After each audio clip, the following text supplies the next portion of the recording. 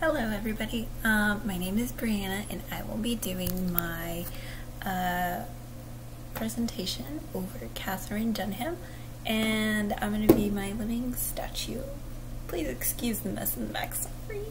But anyways, this is inspired by her outfit in our book that we read, so I'll go ahead and just get into it. Katherine Dunham was without a doubt an influential dancer, anthropologist, and choreographer. Her contributions were to the field of modern dance and also played a crucial role in promoting African and Caribbean dance styles. Dunham was born in 1909 and lived a life of 96 years old. She grew up in Glen Island, Illinois. She not only put dance first, but as well her education. Dunham went on to earn her bachelor's degree in anthropology from University of Chicago, and then went on to earn her master's degree in anthropology from Northwestern University. Dunham studied dance forms that consisted around the West Indies and Haiti. This unique experience had a huge impact on her work and was a major influence in the development of her unique dance style. Unfortunately, during Dunham's time, there was a period of significant amounts of political and social challenges. To begin with, it was racial segregation was deeply ingrained in American society. Dunham and a lot of other African Americans faced discrimination, along with limited opportunities throughout their life, including the performing arts aspect.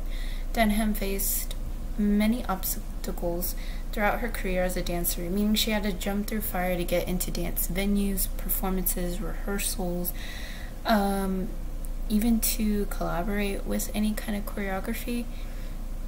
In this aspect, Dunham was known for putting up the fight against racial segregation in performances spaces. An example of Katherine Dunham challenging these norms of segregation going on, she proceeded in Louisville. She emerged at the end of the performance wearing a sign that a company member stole that said "For Whites Only" attached to her side. After bowing, she turned upstage and danced a triple step, moving back and forth from her hips for all to view. When she bowed, she read a speech in which announced that she would not return to the theater until it integrated. Her word made national headlines, where she received fan letters across the country.